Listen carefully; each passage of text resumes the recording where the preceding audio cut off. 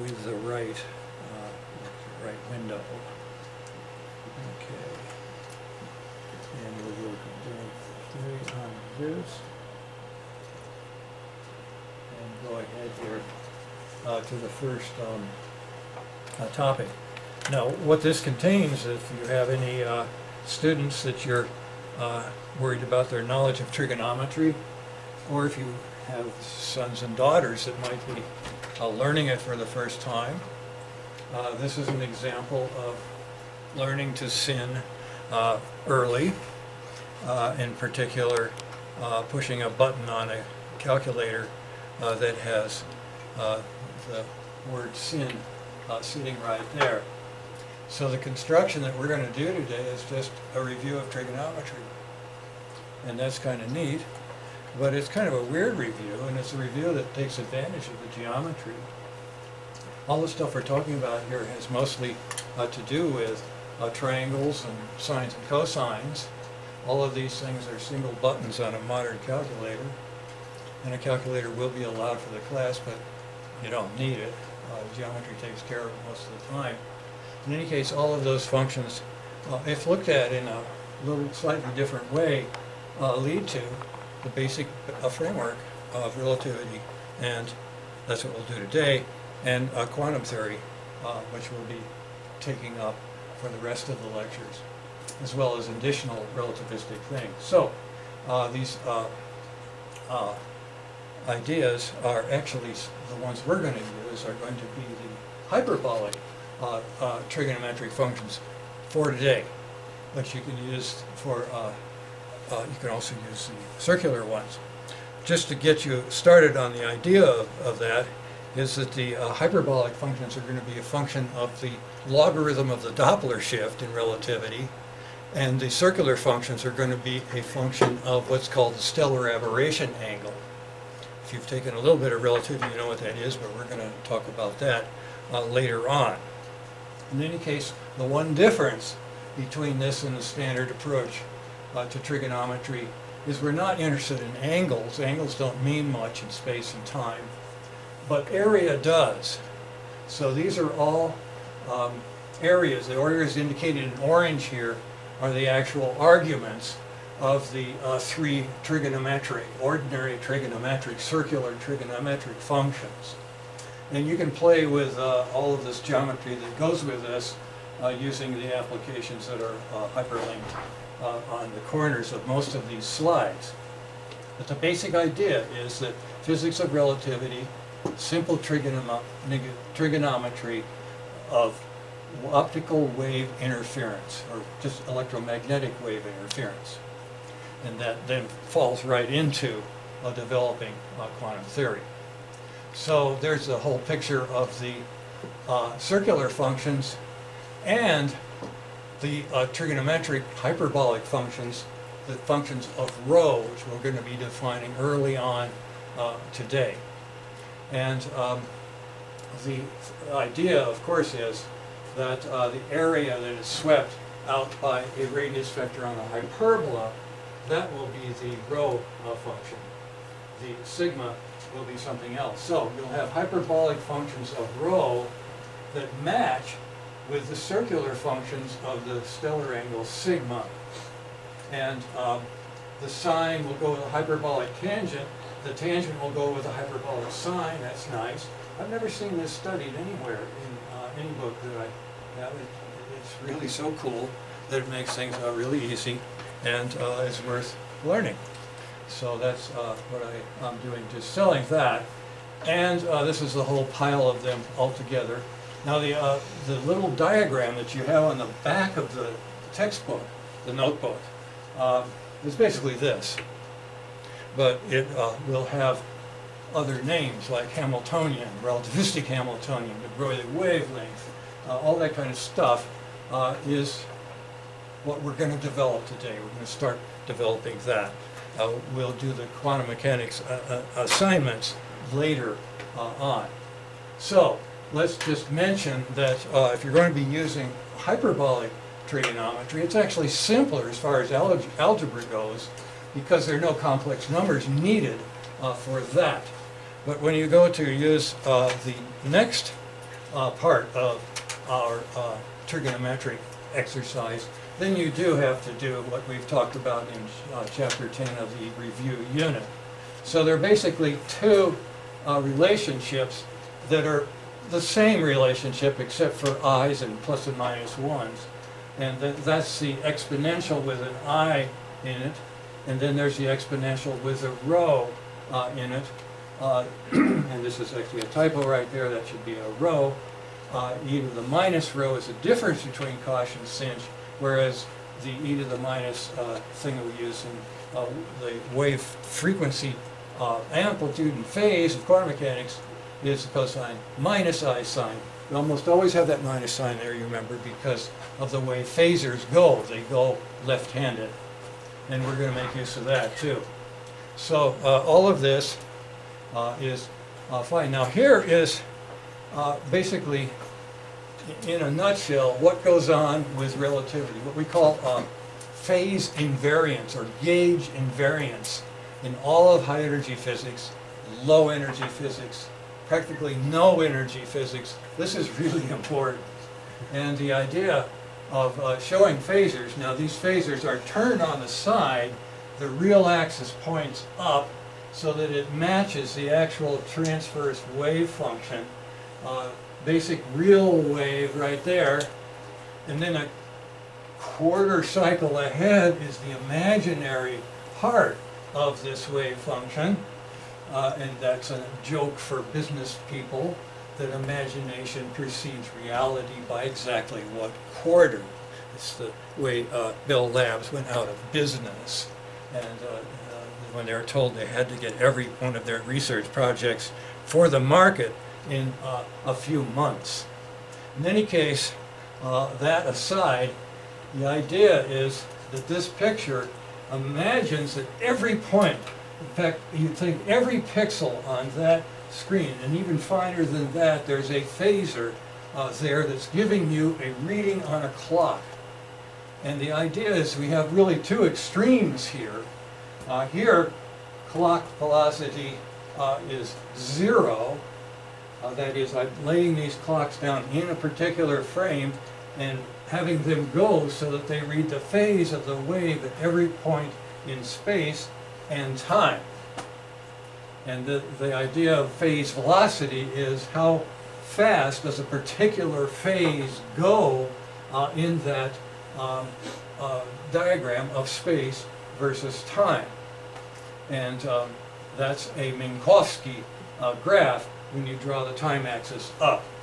Some of our simulations have it down. That's more like a Newtonian graph that's been turned on its side. In any case, the other possibility is that if you had the clocks all actually moving very close to the speed of light, their frequency would be very close to 0. But it would give the same result. The phases everywhere would be the same. And that's true for anything in between that, half the speed of light, a quarter the speed of light. It doesn't matter. This is the idea of gauge invariance, which we'll prove that other ways, but this is a mind-twisting idea that very few people use to or show or talk about. So I thought I should put it at the beginning where it's very mystical, but we'll be proving that it has to be, and that is really powerful.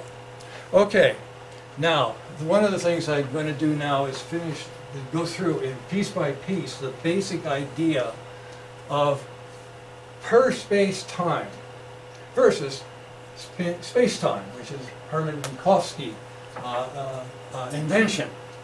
And Hermann Minkowski was a real academic star at Swiss Tech in the late 1800s. And he was Einstein's math physics teacher.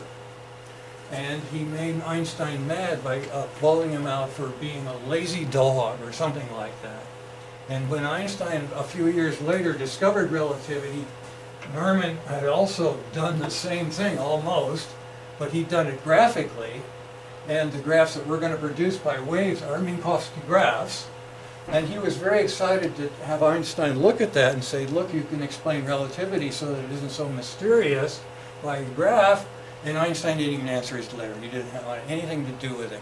This is a case of one race, the German, feeling superior to somebody who has a Polish name.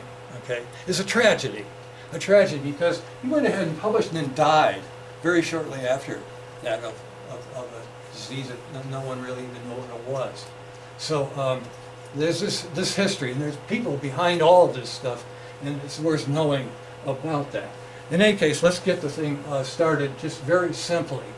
The idea of a per space time, that is what I call the keyboard of the gods. Now what we're really dealing with here is something that came even before all of this, and that's Napoleon's star, well, mathematician, physicist, but then he was actually in the army doing all of the nasty things that Napoleon did, and finally got him in the Battle of Waterloo. Then they sent him to an island on the other side of the world to live out his life.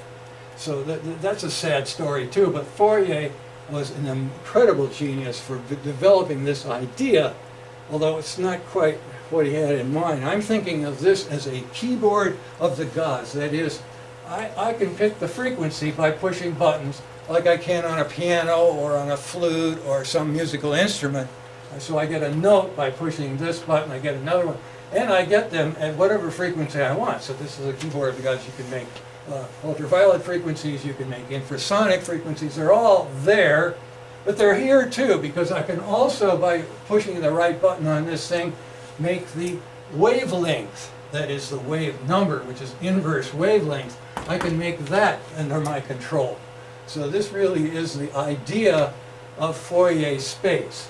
So we're going to be building a lattice in space-time, which is Minkowski lattice, but at the same time we're going to be building one in per space-time that looks the same. It's the crystalline lattice, and then the inverse lattice that goes with your X-ray measurements and your descriptions of band theory and stuff like that, you see.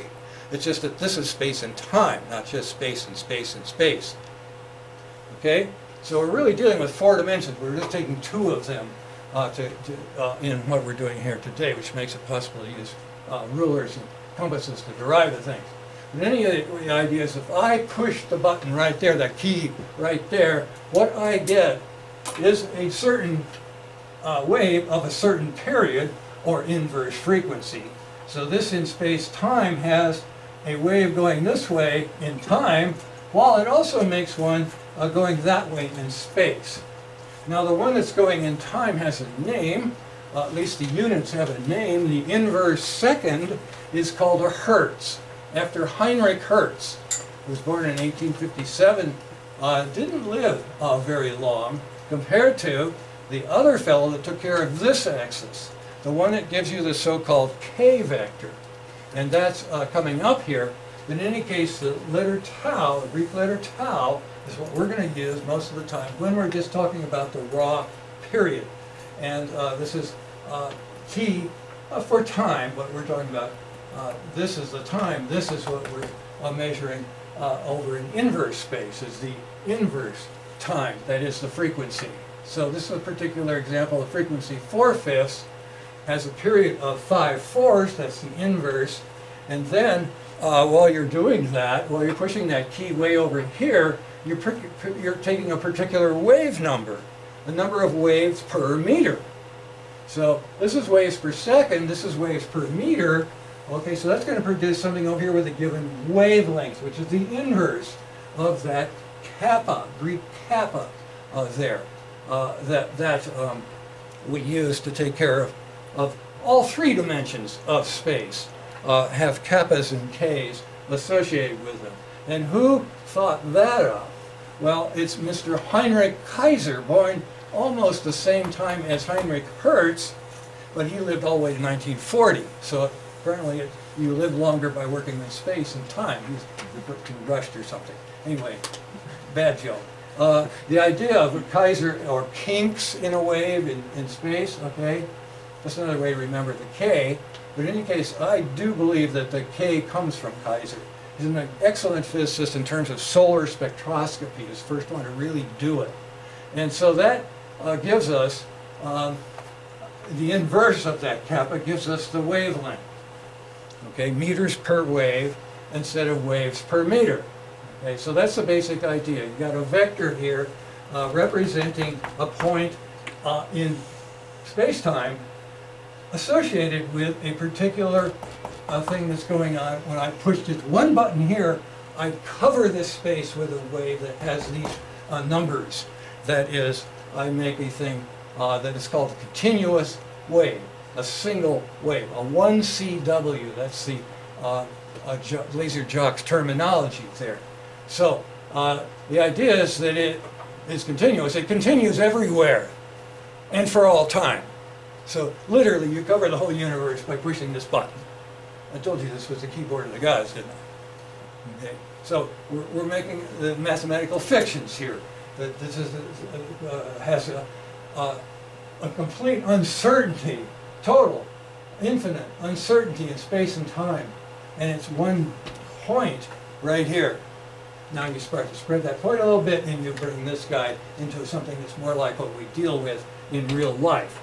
And anyway, what we need to do is understand the waves from these parameters: wave frequency nu, wave number kappa, and then inverses of those: wave period tau and wavelength lambda. Okay, distance from peak to peak, or trough to trough, or slope 1 to slope 1, neglecting slope -1. All right? Okay, well, the thing that's important about that is the wave velocity formulas. All you have to do is look at the ratio of the lambda, that's space, to the time, that's the period, and you've got the velocity. No problem there. But we also would like to be able to use these quantities to characterize the velocity. Okay, so when I have a particular lambda equal 2/3 and I have a particular tau 5/4, and this is all stuff you can play with on an app that goes with this graph here, but this is a particular example of a fraction, 8/15 meters per second. And that is nice. If you're going to teach this stuff, it really makes sense for relativity to use numbers that are rational fractions, because then you don't really have to even go to the calculator most of the time to work things out. In any case, the other thing that you should realize is that this lambda being 1 over kappa and this tau being 1 over nu, you flip that around and you get frequency over, that's per, the per time over per space. That gives you the ratio of space over time, which is the velocity that you're interested in. So that's what you're going to have in this space up here. We're going to be looking at the slope of this guy here for velocity, just as we move in space through time. We're going to be doing a similar thing with other waves that are combinations, but right now we just have this one dot here that has a certain slope that's referencing the velocity of just one wave, 1CW. Okay? Now let's see if there's anything else I need to say here. I think that is pretty much the idea. Same thing I said before. But you also will be, in order for these trigonometric functions to work for us, we're going to be needing to put a 2 pi on the frequency and the kappa, both. And when you do that, the Greek letters change. And you're more familiar with the omega. We've been using that a lot. And we didn't use the k so much, except for the last few examples. In any case, omega over k is the basic formula for velocity that we'll be looking at. Now we'll also be interested in d omega dk. That's called group velocity. We haven't gotten there yet. We're about to get there. Okay, let's see if there's anything else that I can say about this. I'm going to try to keep this guy up with that. There are the wave velocity formulas there. Wave speed equals slope to vertical in the space-time graph. But it's the slope to horizontal in the nu k. That's going to be important as we go back and forth between per space-time and space-time. And that's the secret to making relativity simple, is to let the waves tell you what they're doing. Now there's one other phenomena here that comes up at not too different time. 1803 to 1853, we have Christoph Doppler. Now he's working with train whistles, a train passing you going, meow. But if you, in the United States, if you hitchhike, you hear that a lot. Meow. Meow. Right? That's Doppler. Okay, and it also means you didn't get a ride. So this is an example with just any wave, but I'm going to be dealing with light, so I'm going to be interested in colors and how I get them. And the basic idea is if I have a wave like the one we just were fooling with in a space-time, this is the wavelength that we're talking about here, and we're looking at the wave moving in time, as it has to, and asking how often do I get hit by a crest of that wave. Okay, so I get hit, hit, hit, hit. Now let's suppose I start to move. Let's say I move this way with the wave. Well, it's hit, and I wait a while, and it's a longer time hit, and so on. So if I run away from, or with a wave, I can't run away from it, this is light, we will see a reduced frequency, which means I will go from green to red, right? Just being rough here, okay? But if I go the other way, it's whap, whap, whap, whap, whap, I get hit much more often. So this graph is enough to give us a feeling for what's going to happen with light. If you move fast enough this way, the wave gets redder and redder. What's that mean? It drops out of the visible into the infrared, and finally into radio, and so forth. And while that's happening, and that actually happens exponentially, it's something people don't realize, it dies. Its amplitude also Doppler shifts down, because amplitude turns out to be frequency in this quantum business. But we'll get to that. The idea that this thing gets redder and redder until the wave dies is very important. So if I run up to this thing, it's where'd it go? It's gone, right? If I can run that fast, okay, as I approach the speed of light. Move fast enough the other way, you die. If you have the same speed that killed this one's going to kill you, because it's going to turn into gamma radiation, and the super hyper gamma radiation. It's just going to fry everything that makes you up. Okay, so these are two extremes of Doppler shift. What about the amplitude? And the amplitude has grown exponentially. Thank you. Okay? All right, that's the basic stuff that we have to deal with here. Okay? Now, before we do that, though, we have to deal with something that really bothered the heck out of Galileo. And that was the idea, well, he never really got to talk about it, but he might have thought about it. But the idea, after relativity was established in 1905, the whole idea of C being so constant is really a mind bender. And I used to make jokes about this. I couldn't explain it when I was teaching relativity. I couldn't explain. What I did was I said it's like the Roadrunner cartoons. The light is the Roadrunner. Meep, meep. And no matter what the coyote buys from Acme Corporation, how many people know these cartoons? Not very many. No matter if he buys a rocket-powered skateboard and goes it really fast, it's still meep, meep, same speed for the Roadrunner. Okay? Well, that doesn't really explain why. What I'm trying to do here is explain why that's true. So now I'm making up Alice Bob scenario. That's what all the quantum optics papers and texts use. They have Alice and Bob. Very seldom do they have a Carla, which we're going to need. We really need 3 to play this game. But in any case, the basic idea of Alice and Bob is point A and point B. Okay, that's what they're really getting. I'm just trying to dress it up a little bit. So we'll do that. Here's Alice. She's kind of cute. This guy's a little bit cute himself. And we're asking here for a scenario in which Alice is, say, maybe 1,000,000 meters away from Bob.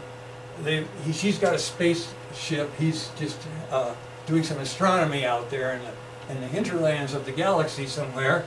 And they talk to each other on their fancy cell phones. And Alice has a 600 terahertz laser going, and it gets to Bob fairly quickly at 3 × 10⁸ meters per second. And he has a really sensitive receiver that gives him the frequency in digital form. And so she calls him up and says, "What do you got, Bob?" And Bob says, "Oh, it's your beautiful, beautiful green, and 600 terahertz, 600 points. Oh, whoa, whoa, whoa, whoa." He's getting 9 figures, okay? So Alice says, "Okay, I'm going to do something, and you see if something happens, and I'll call you later." So what she does is she gets her spacecraft going toward Bob, and she gets up to a speed that's fast enough to make it so that she has to detune all the way to 300 terahertz in order to keep him seeing 600. So that's her trick. That's her. She's got this really snazzy spacecraft laser system where she can fool Bob into thinking she hasn't left home. She hasn't moved. He still sees 600 terahertz. Now he has to adjust the amplitude too in order to make this work. Otherwise he's going to see some intensity changes. But aside from that, she calls him up. "What do you got?" "Oh, it's still your beautiful blue-green, 600. It's a beautiful color. I've marked it on the spectrum on the wall there. It's what you get in the Mediterranean. And you get a swimming pool that's got a white bottom. It's going to make this blue-green. This is not blue-green. This is just spinach green. But give me a break. Anyway, as Alice's laser approaches Bob, he sees 600 terahertz because she's done this thing, the Doppler, undoppler it.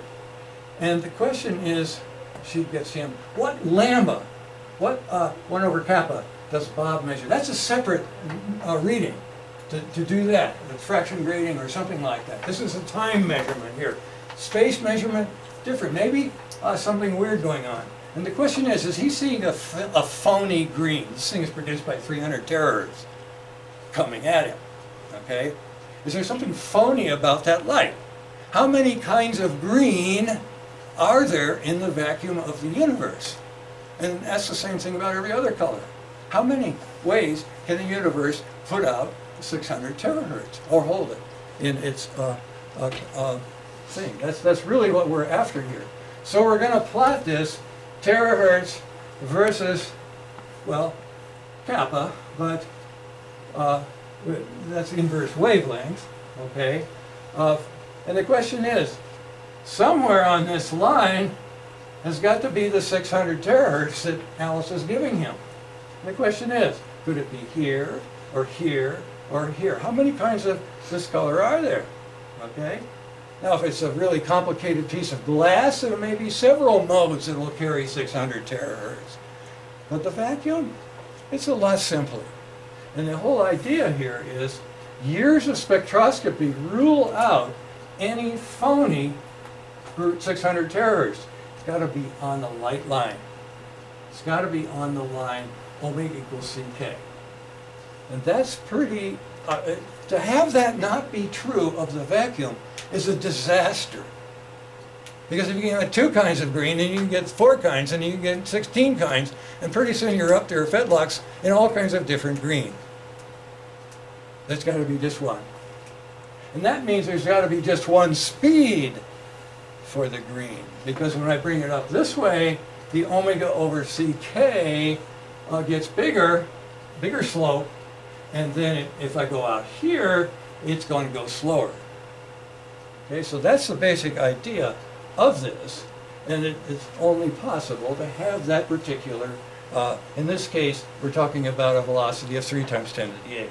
Well, this is 9 figures. This is without a plus or minus. Now, this is Ken Evenson. I talked about him before. Now, the other thing that's true about this is a logical derivation to get rid of their Roadrunner crap, but the basic idea is that this light has all of these colors do that. None of them can be free of this. What has to be free of is dispersion. When this thing here, which is called the dispersion line, turns into a curve, that means you've got a solid or something crazy going on, and you've got something that's the Fourier transform of this Hamiltonian. This one's just a straight line. And if we didn't have this, forget optical astronomy.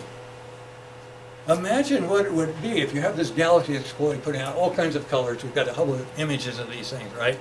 And if you ask yourself, what happens if blue is even 0.00001% faster or slower than red? What would you see? Well, these things are coming out several billion light years, right? So here goes the blue, and pretty soon the blue's ahead of the red, right? And certainly by the time it gets here, a billion years later, it's way ahead of the red. And so are all the other colors in different places. So what do you see? Nothing. You see a smear of color coming from every direction. That's what would happen if you even broke that speed limit of C, the tiniest amount. Make sense?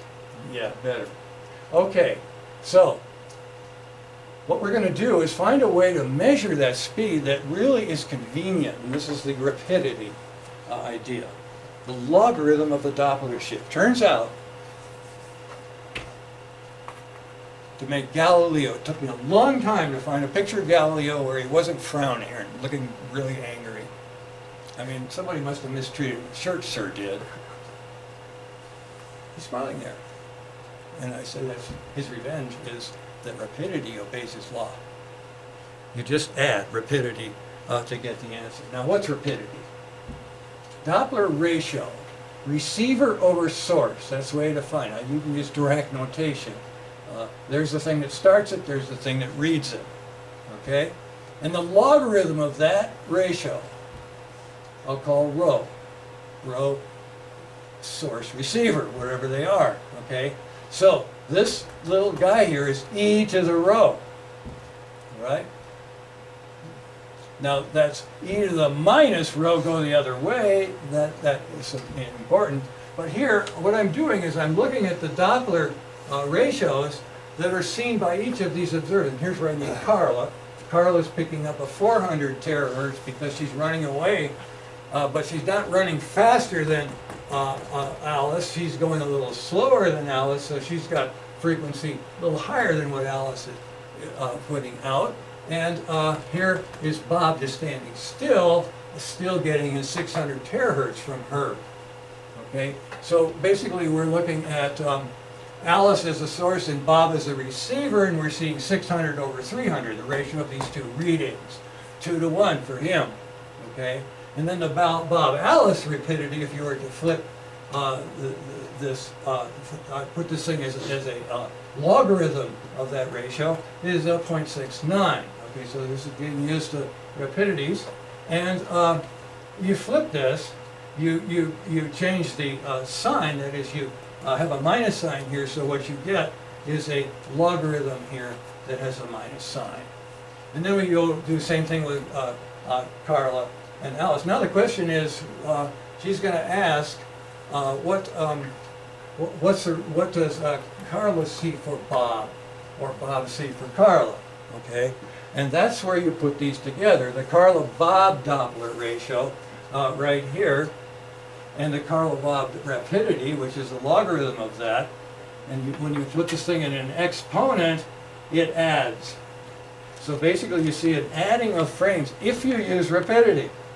So Carla's Bob plus the rapidity of Bob-Alice, that's going to give you the Carla-Alice relationship. That's this one right here. Okay? So that's cool. That's what makes Galileo, if he were still alive, really happy. Because rapidity is very convenient. Now rapidity, being a logarithm, you see, can easily make numbers for you for high energy. I mean really high energy. Like the Hadron Collider, we consider that with 4 9s or 5 9s or 6 9s, 0.99999 C. That's really hard to do arithmetic with.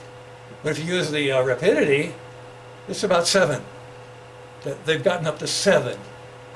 BFD, right? 7. Come on, nature does a lot more than that.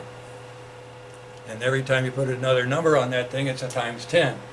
So, well, not times 8, times E, actually, because we're using it exponential. Okay, now here's another thing I want you to point out. This makes Galileo happy too. And that is that phasors add just like Galilean velocity, except we're talking angular velocity now. All right, so let's go ahead here and get this one caught up. This is the picture that I would have you look at. We'll do this other ways.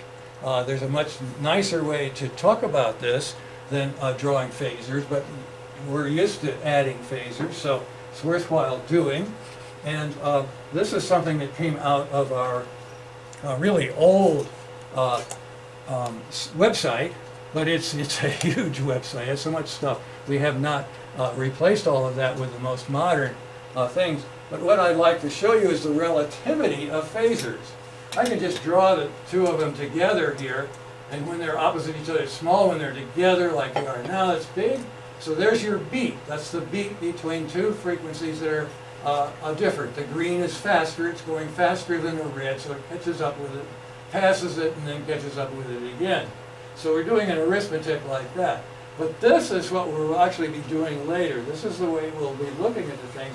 We'll be imagining we're in the gauge frame of one of them and watching the other one spin around the nose of the first one, making it big and then small. So that's the way phasors breathe when they're together. Pretty sexy, huh? And here's going the other way. The green one stands still and the other one goes backwards. Does the same thing. So how you look at a phasor depends on what frame you're in, but they all add Galilean style. That we're going to make big use of. Okay, now back here to the actual thing that we need to do today, and that is look at what the wave functions can do. And this is something that I short-circuited in the thing that I handed to you today, to put in the notebook under Unit 8, is a quick entry into everything that we're about to do.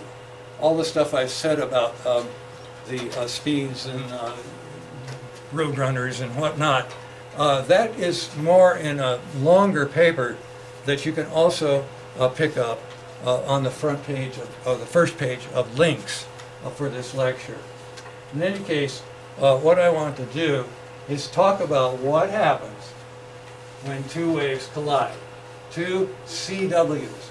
So this is a 2 CW wave.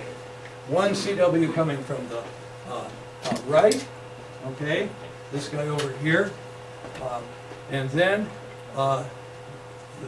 this guy right here, okay, is the one that is going right, okay, and this one going left. So here goes the one that goes to the right, and that's these flip, right?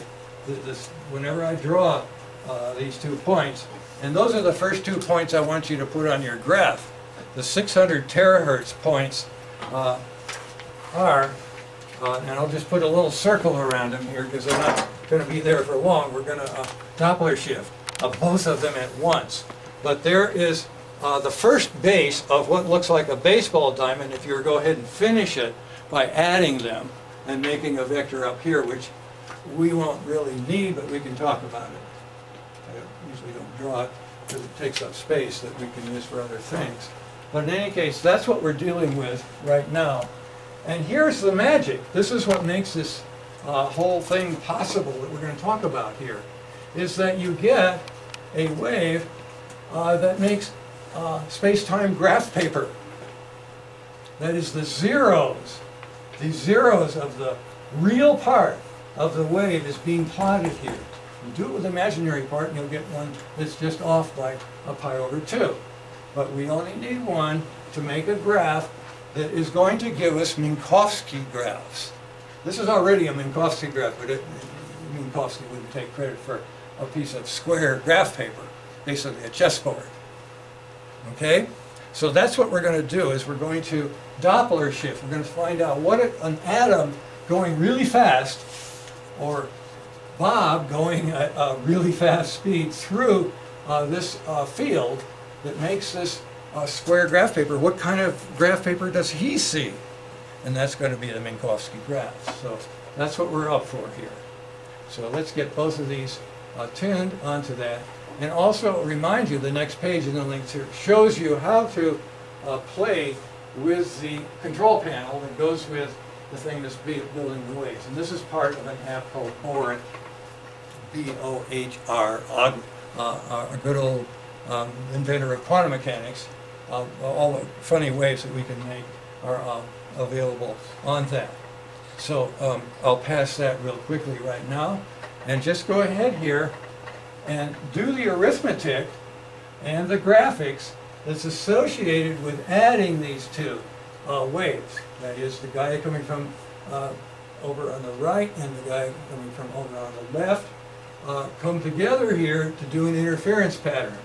An interference pattern that produces a very simple thing, sophomore physics, standing wave. And the imaginary part is done with turquoise. The real part that we're interested in is dark blue. So what we're going to do in order to find the zeros of this sum is we got to factor it. And we've done this once already, but we did it pretty quickly. And we were talking about the modes, particularly the modes that gave pi over 2 all the time. But the thing I want to point out right here, and that's what's going to show up as we make these graphs, is we're going to find a half sum and a half difference. The half sum of these two would be, there's the full sum up at second base. The half sum is right there. It's a vector that's pointing straight up, that is, has infinite slope, and that's what indicates that this phase wave goes infinitely fast. And we're going to see it do that. And then this one right down here, we all know about the standing waves. That's the group part. That's the half difference of these two vectors. And Woody across the hall finished this baseball mnemonic. I had pitcher's mound, right hand, but first base, and then second base, third base. Didn't really need names for that. But then I had grandstand. I'm sorry, I had dugout over here, and Woody said, "Hey, that's the grandstand. That's where you'd be if you're watching the baseball game." So anyway, the baseball mnemonic aside, that's what we will be talking about here. So what we'll do first is go ahead and factor this one. Now this one is pretty easy to factor. And it's not that much more difficult than do the next ones. We have to write down more. But basically what you're going to do here is you're going to take the R and the L, the right hand and the left hand phases. This is the right one going to the right. This is the one coming back the other way, toward the left. What you do to factor these is produce a half sum times a thing that has a half difference. And that cancels the left immediately. It gives us e to the I r plus L. I'm sorry. It gives me e to the I r here. Well, it gives me this back again. And then with the minus sign, it gives me this back again. Because now the r's cancel. And it gives me the L. So I end up with the just the cosine of the half difference multiplied by a phase of half sum. So that's the rationale between drawing the phase as the half sum, P for pitcher's mound, and then the grandstand is the half difference, R minus L. So that's nothing but cosine of kx, because when you take these phases, you cancel out the time on this one, and you cancel out the spatial e to the I kx on this one. So that's the simplest example of a product of phase and group, which we are going to build a more complicated version of it. So let's leave that one on the screen and go for the more complicated one that's coming up here. Now, I should mention that when we do this with the L, R, and G, we're going to draw a plot on the graph that indicates how it looks in per space-time, the inverse space-time. But I should point out that if you put a whole bunch of Fourier components together and produce pulsed waves, and you can play with this on the simulations, that's a typical simulation there for this, and we're going to be showing that one as well. That is not too helpful, but it's fun to play with. But what we're interested in is the coherent ones that actually produce a spatial wave. So this is what we've got when we Doppler shift. So we're going to imagine a very rapidly moving Bob who's going to Doppler shift the heck out of that 600 terahertz. He's going to Doppler shift that 600 terahertz by a full octave. We have a question. Yeah. How Yes. do you relate the second and the third term? Say again. How do you relate the second and the third term? Second term. Okay. And the other one. That's this, and this is that. Yes, yes, Okay. I know that. The Okay. relation between Now, that. good question. Here's R, right? And I add it to L, okay? So, So the KR, okay, okay. and the KL cancel, right? Because this is a minus K, 'cause it's Okay, going left, fine. right? So, And then the omegas, they are left, okay, Scotch. right? And I have just e to the minus, this is over 2, right?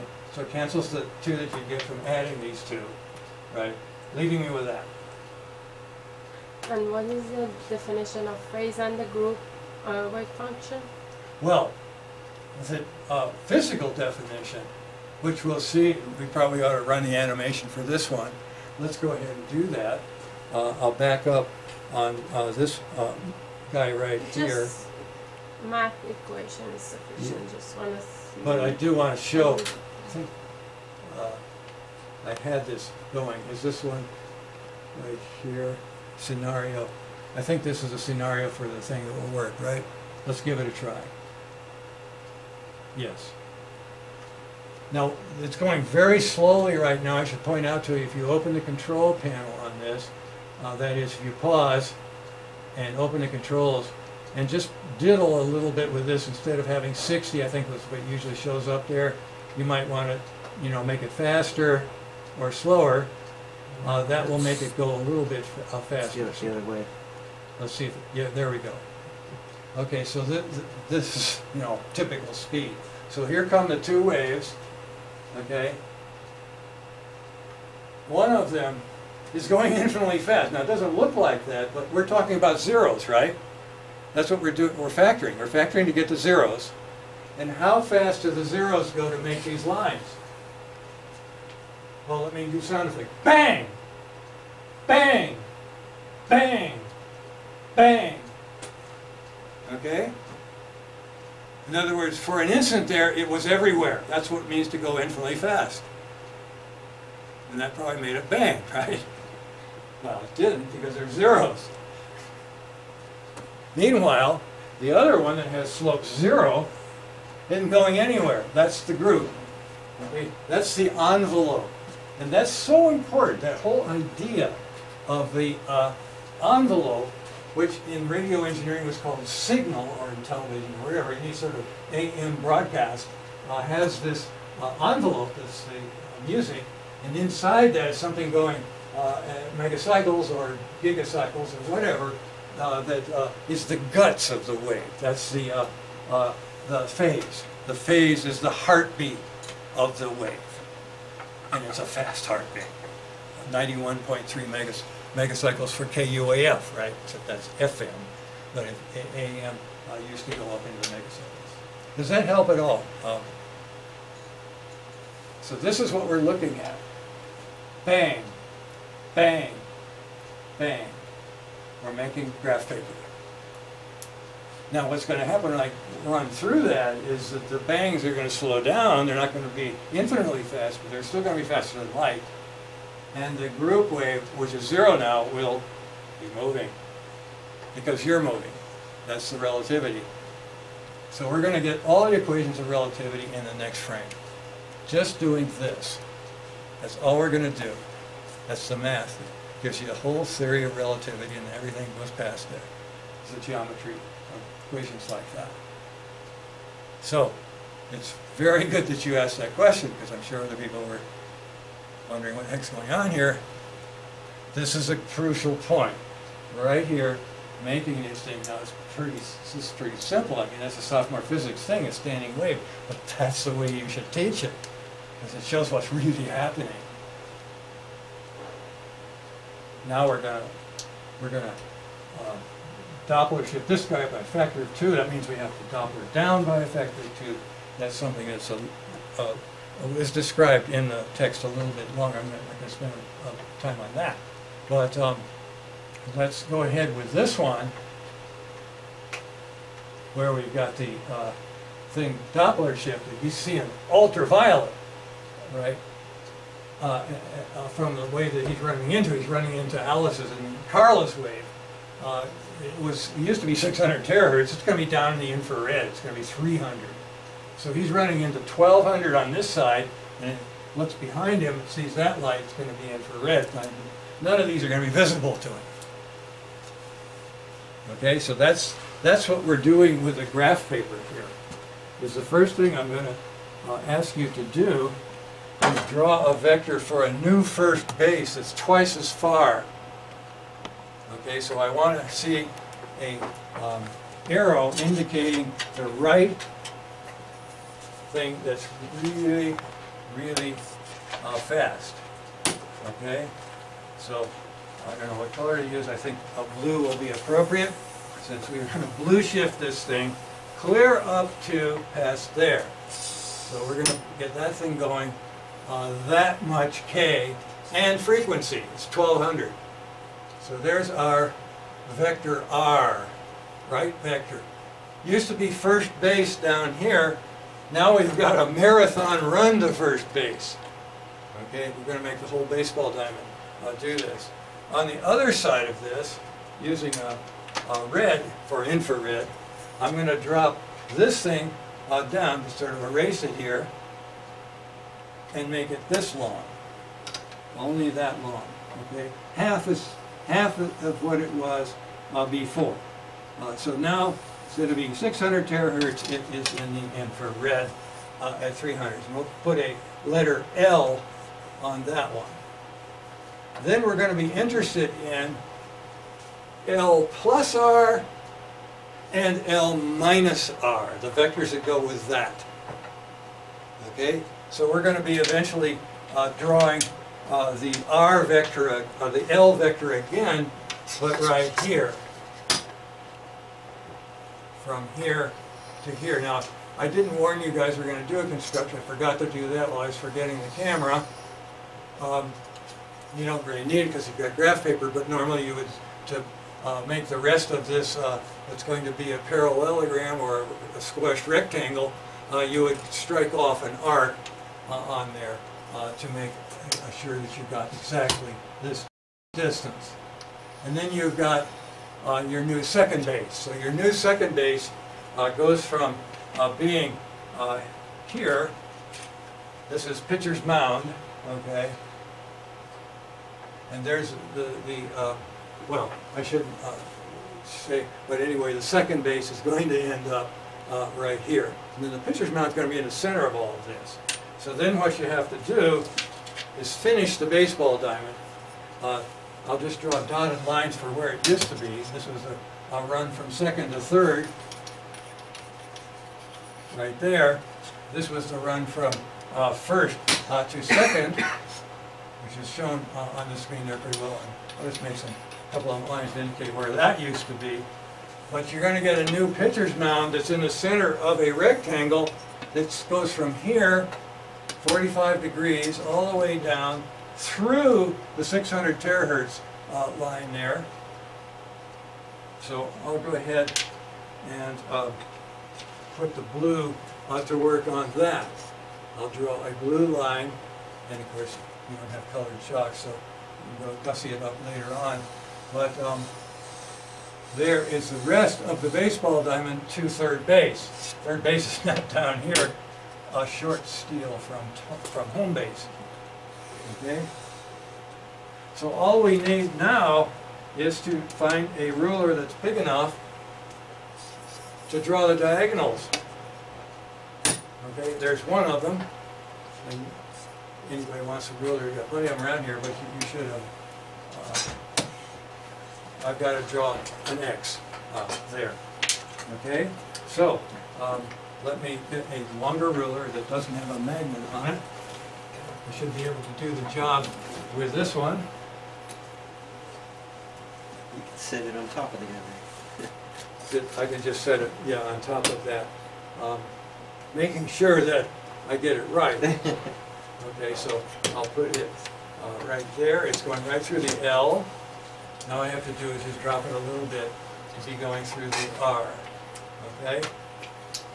So I'm going to draw that line. Now that vector is the one I'm going to want to come out of this origin, so we'll be moving that shortly here. But let's go finish with, sorry, let me see, I almost hit you with this deadly weapon. Okay, here we go with the rest of it. To find the new pitcher's mount. The new pitcher's mount going to happen to be right there. Okay, this won't be for anything but this one octave case. So you need both lines in general when you are trying to find the new pitcher's mount. Okay, so there's P. This is P prime. All right, where's G? G used to be down here. I'm going to go ahead and draw that guy in as well. The G that was, I'll take this thing away. The G that used to be length 2, pointing to there, it's going to move up. Okay. And now, an easy way to find that is just find the center of this guy right there. It's the same as the center of this square. Don't need a compass, but compass would be useful in general. Okay. So the G vector is going to come up to there. Okay. So the G vector is going to go on a trajectory, which we're going to derive later on, just like this P vector went on a trajectory, which we'll derive later on. It comes in like that. By the way, that's a dispersion function for quantum mass. That's what we're making here. We're making an antimatter dispersion relation with this one. So I'm going to go ahead and finish this one as well. How do you find the second G? Say again? How did you find the second G? Using the graph paper, I just copied from this square right there. So visualize this square right here with the new pitcher's mount, and then just make sure you do the same thing on this side. That'll be G prime right there. Half the difference. Yeah, right. This is the one that's half the difference. The other one's the sum. It'll end right there. And then R minus L. the blue guy right here, I just put a blue arrowhead on it just to indicate it, is the P prime, the new phase, and this is the new group right there. Professor Harter, Yes, you haven't told us what are P and G are. P is, You haven't told us what are P and G are. oh, okay. Let's, one's the half difference and others the half sum. Let's go ahead. I'm going to stop this particular thing right here, and you know you should probably pause before you back out on your browser. But I'm going to go ahead on this one too, the case where we take L and R and build P prime R plus L over 2. So there's R, there's L, there's half their sum right there. Does that make sense? And then the half difference is just below there. Okay. And with the graph paper, there's no graph paper here, so you would have to use a compass. But with graph paper, you could find the G prime. Okay, so here they are, and that finishes a parallelogram, actually a rhombus. So what we have just produced are the unit vectors that produce the Minkowski lattice. So remember, we're in per space-time here, so we only do all of this stuff once, and then that gets propagated out into the lattice that Minkowski would have discovered if he had a Macintosh and could animate waves the way we're doing it right here. So here comes this infrared wave. That's the L prime coming leftward, and then here's that hot, really dangerous UV R prime. That's this guy headed in the right direction, right hand direction. Okay, so there is the picture completed as far as we need right now. We now just have to figure out what the coordinates of these are, and we're done with relativity. That's it, as far as just simple relativity. But let's get some other things with it. So what I'm going to do is real quick, I'm going to run this animation right here that shows you this. And now you can see where the zeros, the cross zeros, are not infinitely fast anymore. And that's a first order relativistic effect that very few people get familiar with. These guys right here used to be infinitely fast. Now they're just faster than light, but they're not infinitely fast. And you can see where it's cutting, where the real part is cutting the axis of the now line and making the white lines that go this way. Meanwhile, because good old Bob here is moving that way at a certain speed, which we're going to calculate now, he's seeing things that used to be stationary coming out here. He's seeing them moving this way. He's going that way. He sees them coming at him pretty fast, not faster than light. We're going to figure out what that speed is, and we're also going to figure out what the other speed is just by looking at this graph. Okay? So think of this as the control panel. That's the Fourier space, the keyboard of the gods, okay? And we've got two dots going here that used to be here and here, and now we've taken that one down to here and that one up to there, and they're making the framework of the Minkowski graph of space and time. For, well, how fast are we going? Excuse me. That's the interesting thing here, is how fast are we going? Professor, I have Yeah. a question. Wasn't Bob sitting still and measuring the... And then now he's moving. All Bob would be doing is using CCDs to find the zeros of the light that's coming from the two lasers on either side of it. Yeah, but he's not moving, no? Well, it depends on who you say. In our frame, the frame where these lasers are, that's Alice, and then Carla. I haven't mentioned her much yet. In that frame, okay. For those frames, Yeah, he's moving. I mean, now let's answer your question with what's coming, and then we'll come back just a little bit more to the geometry here. Let me point out this what it really looks like, and here's the arithmetic. But what I want to make a point of, before we get too much into this graphics, I thought I had it here. Let's see if I've got. I should have probably brought this up front right away. Darn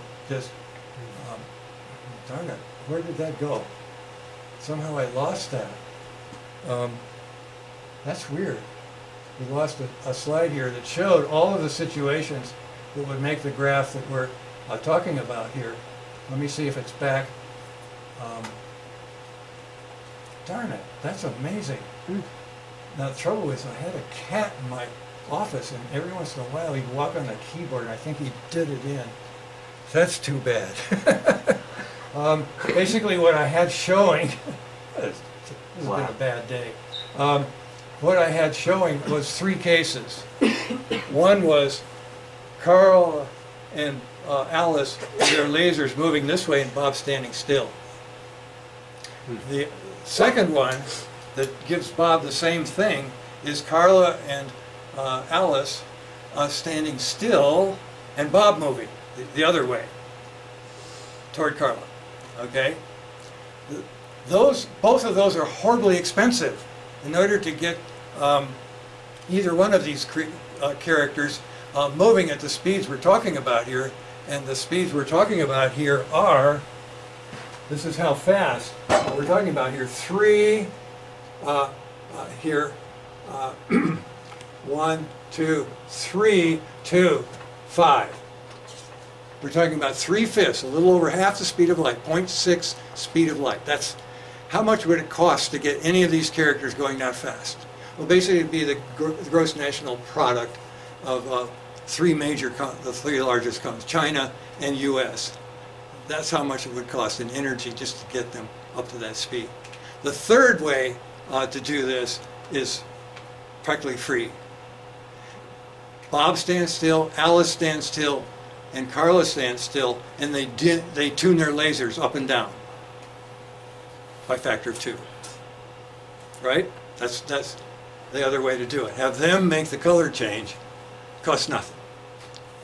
Now we've got a frame moving at 3/5 the speed of light, which he can look at.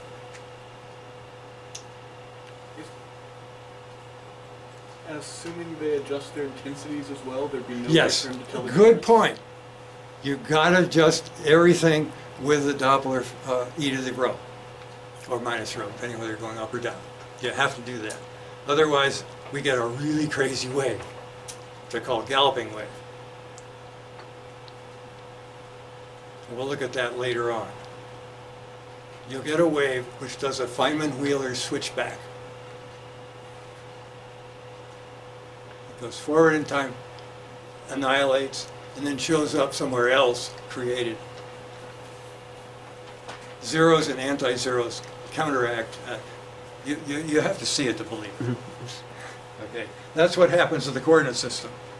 It becomes a voided process. Okay, let's see if there's anything else here that I can point out to just help with this. Let's go back on this one to the point where I'm talking about what you've already put on your graph paper, G prime and P prime, and the fact that they are half the sum. So this guy right here, G is over 2, the difference. Okay, the difference of R, the big R, minus the little l. Okay, that's that vector down there. Okay, and then the new pitcher's mound, this guy right here, I'll put it off to the side here. It's also a half sum. And it is a sum that takes the sum of these two, literally. R, that's this vector. Should use purple for that, but that's good enough. R plus vector L. Okay, so what we're going to have to do is, to get algebra going here, is we're going to have to realize that this R vector here, and I should put a prime on it, okay, as well as the P prime, okay, and I'll leave L and R alone, but it would really make this legal. I should put a prime on them because we've got R here that's green and L here that's where it originally was, okay. This is the old R, first base. This is the old L over here that's gone down here, and then this R has gone up to here to make R prime. Okay, does that make sense so much, so far? Okay. So what we have to do is realize that R prime is just e to the rho times R, the original R. And then that the L prime down here is e to the minus rho times, I'll write it here, e to the minus rho times the old L. So this is the L prime. The new L is very short, half as long, and this one is twice as long. Okay, so This is the Doppler factor right here. I guess it's appropriate for me to use the nice purple chalk that I've gone to the trouble of buying for all of this stuff. This is e to the purple rho. We're talking about 1200 terahertz right here. And then that is going to be adding over to e to the minus rho. So you're going to get a hyperbolic cosine for this dimension right here. And then you're going to do the difference, okay? That'll be this distance right here. That'll be a hyperbolic sine. Those are the two coefficients of Lorentz transformation.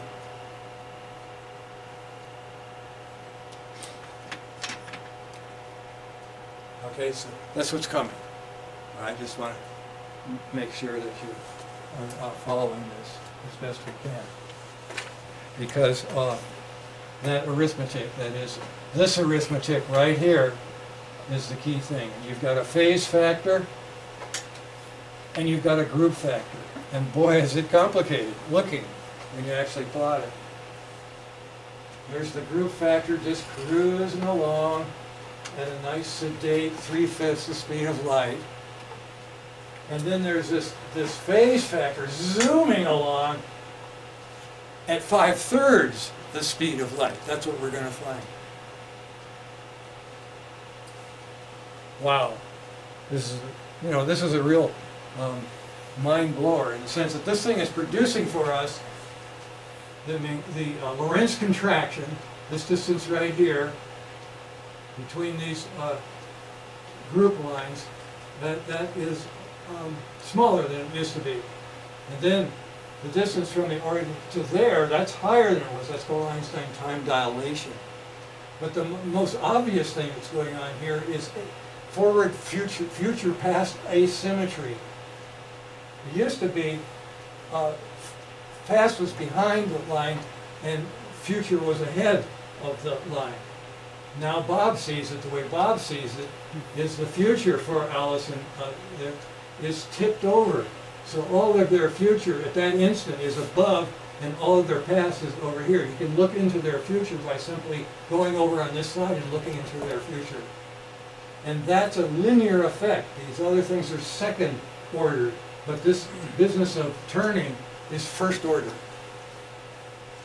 And relativity is the only subject that I know of where they consider the second order effects first, and then at the very end of any description of relativity I've seen, including the one Einstein did, is the first order effect, which is Doppler, and time asymmetry is talked about after you've gotten done with the second order. So you do the most mysterious ones first, and then you do the ones that look pretty obvious, really, second. No wonder it is that people think relativity is a difficult subject. So here's the algebra, just to see what it is that we have here. Okay, we've got r prime, that's this guy right here, e to the rho, and L prime, plus e to the minus it, L, okay, there. So I've got a plus of these things give me hyperbolic cosine, and these guys are difference, that's a hyperbolic sine. No imaginary numbers needed here. And same thing down here, our minus L, they just flip. So this one gives us 5/4 and 3/4. This one gives us 3/4 and 5/4. That's Bob's view. This is Alice's view, and this is the other laser in Alice's land. Carla's too. They're co-moving. Okay. So that's it. That's the basic stuff that we're going to work with and extend. That has really tricky way to get the relativity factors. So I'm basically showing the L prime and the R prime where they belong, and then this is their being put together. Now this particular thing, the waves are actually being plotted at double scale, but this is showing a fairly complete structure that you can draw after you've done this one. This is the keyboard over here. This is the control panel. There are only 2 points in it, right there and there, that grew out of the 2 points that were down on the axis here and here. They've come up, traveling on a hyperbola, which is something we'll prove. That's why these are hyperbolic sines and hyperbolic cosines. They go with hyperbolas. But we've got a whole bunch of things that characterize the space-time, metrize the space and time with waves. We have the wavelength of the group, we have the wavelength of the phase, we have the period tau of the group, and we have the period tau of the phase. That's what makes relativity and quantum mechanics. And that's what we're going to be wrestling with. Now, one thing that I should point out, and we've already pointed out, that the slope, that's the slope of this guy right here, if you read it off, 3/5, this is how fast Bob sees, to answer your question. This is the one that Bob, by moving, sees this graph, and he sees the Alice coming at him at that speed. Then the waves inside are coming at him at a horrendous speed. Okay, we're talking about that speed right there, that speed right there. These 2 lines are parallel. Okay, this thing is going 5/3 the speed of light. It'll come out here and make a 5/3 instead of a 3/5. So that's the basic idea, and I want to have you study this this weekend and see if you can do a construction like this without looking. But here's a table of all of the functions that we're talking about here, including the ones of the stellar aberration angle, which we haven't mentioned yet. But here's the old-fashioned notation. Is there any... you see this and you realize why people end up hating relativity, because they had to work with horrible formulas like that. Using the relativity parameter, that thing that goes to 0.99999 at high energies. What a pain in the butt. That, no wonder. This is the stuff that Einstein, by being a bigot, cut the whole world out of for 100 years. These are the key things to make this stuff work. So all of these wave parameters are nicely tabulated, and you can see them on the graph when you get done at this 3/5 thing here. They do weird things, and we don't need to talk about that so much. But I would like to point out that this is the property of a phase. The P slope here, that's that slope that's right here, that's fast, okay? Used to be infinitely fast, but now it's slowed down to a sedate 5/3 the speed of light. That's the lambda phase over tau phase that's there. And that's something that's really important, is that the heartbeat of a wave cannot go below the speed of light in this model. So inside the heartbeat of this wave is always faster than light, and sometimes infinitely fast. Whereas the group thing, and I think I should have had that up there. Yeah, the group, okay, those lines are always slower. You will never see these exceed the speed of light, no matter how much you down-tune and up-tune 2 lasers. Okay, so that is the important part of this. So here's where you just do a transformation from the infinitely fast to the, infinitely fast to 0 speed group and phase.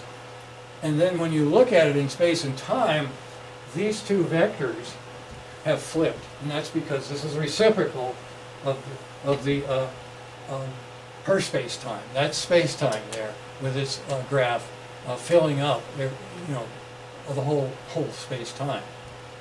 So this is the Lorentz transformation right here in action. And the transformation matrix is just cosh, cinch, cinch. End of story. And it's plus and minus e to the rows. Okay. So here's where it is. this number called the Einstein time dilation factor. Here it's up by 25%, 1.25. Here's the Lorentz contraction, that's the hyperbolic secant. It's down by 20%, okay? That's easily seen with this graph that you've made here already. So here's Mr. Einstein, who said, if you can't explain it simply, you don't understand it well enough. And I would say that's true of him, Mr. Bigot. I mean, if you just thought about waves a little bit, if you thought about what Michelson was doing at the University of Chicago, he could have come up with this wave stuff very easily. Lorentz length contraction, okay, there he is. That's, 1928 he died, but he was very active and did all kinds of things besides this. But that's the center of our table, right there, those two. Those are the ones most, you teach sophomore physics about those. You don't get into these others that will really do things. That's, I think, important. Here's another way to look at time dilation by just drawing the graph in a funny way. But if you look at the graph, you see what it means to have a length of 2.0 show up. When you go up here, you can see where that is. It's 1.6. And you would say, hey, wait a minute, how can that be? Because these guys say this one is 1.6. That's what these guys see for the lines, the red lines coming through. They see them at 1.6. But then the reverse is true too. So this is what I call a relativistic lover's quarrel. That is, one says, hey, your group wave is 20% short as it's contracting. Okay, what's the deal here? You guys, can't you work your lasers?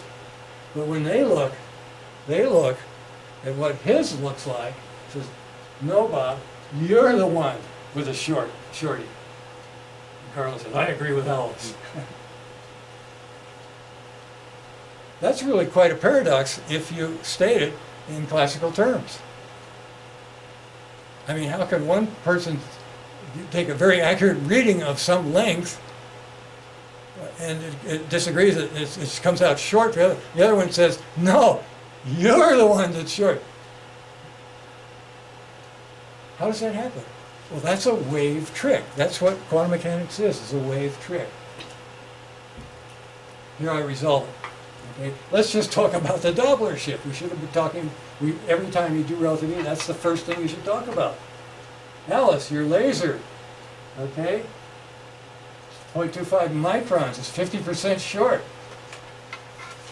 Well, yeah, of course, that's what lasers do, they Doppler shift. There's no paradox here. Why should there be one for the second order? There isn't. Now what's really screwy about this, you see, is what we've worked out here is that geometry rules, the Lorentz, Minkowski, you name it, rules for the most ethereal thing that we know of that we can work with. That's light. And we're seeing that it contracts. That's wavelength contraction, going high frequency, or expands, that's lowering, going red. Okay? And say, yeah, I can buy that. The Doppler diagram I showed you, pretty obvious. Right? But the second order effects, what about them? Okay, what about them? Okay?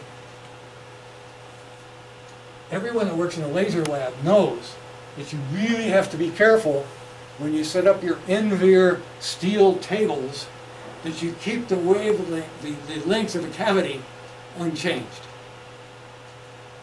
So the question then is, when Alice looks at that wave, and suppose that wave was actually being produced right in her cavity, does that INVAR steel, is it really invariant, right? And Bob would say, your INVAR steel got short too. It had to, in order to keep that wave resonant. Exactly. That's the proof of the pudding right there, that the Invar steel has quantum waves in it that are doing exactly the same kind of contraction as the light waves, the ethereal light waves. The Invar steel is also ethereal. It just doesn't look that because we never get going that fast. 3/5 the speed of light. I mean, that's around the world like that in 4 or 5 times, right, in 1 second. That's incredible speed. And that's when the quantum mechanics shows on everything. Now you see that everything is made out of what's called matter wave. But the matter waves, as we're going to demonstrate more or less indirectly, are light waves too. They behave like light waves in many ways. And I'll leave you with that thought. And I'm sorry for being late for getting the light capturer here, but I think it's worth it. This is stuff that you can think about and work out new ideas just lying in bed. Stoplight. Just out of curiosity, did you mention that typo that we had noticed?